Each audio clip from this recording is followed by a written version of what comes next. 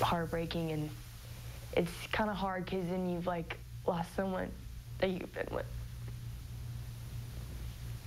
for a while. Her friend, this 8th grader, died after having the flu. His fellow students find ways to honor him. Tyler Sensenbrenner, he died suddenly when the Miamisburg Middle School student got sick with the flu. News Center 7's Una Lee shows us how his classmates and teachers came together to make sure he took the trip he had been waiting years to take. More than 300 Miamisburg 8th graders took this trip to the nation's capital, a trip that Tyler had been wanting to go to and looking forward to for some time. His classmates, including Maya Ferguson, say he was there in spirit.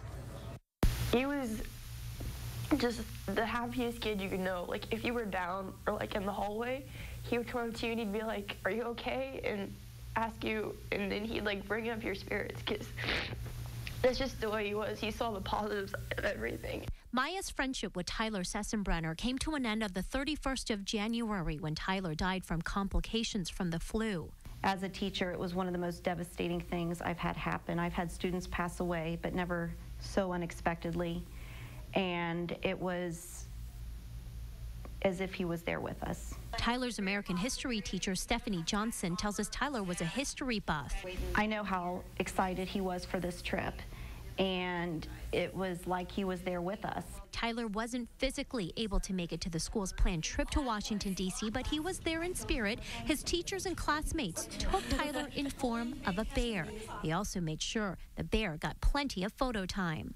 He was in spirit with a lot of people, and it just helped to know that the bear that was with him when he was in the hospital could be with us everywhere we went and got to go where he wanted to go. Tyler's childhood friend and neighbor Morgan Isham tells me the 8th graders talked nonstop about him. It's always good to have him in memory, and we always pointed out, oh wow, Tyler would have liked that. They also wore these t-shirts with his initials and a little heart that's red, Tyler's favorite color. We all thought it was important that he got to go some way or another, so.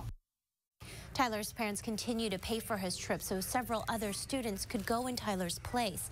To learn more about Tyler and his classmates, head to WHIOTV.com and also my Facebook page, Una Lee WHIO. Reporting live, Una Lee, News Center 7.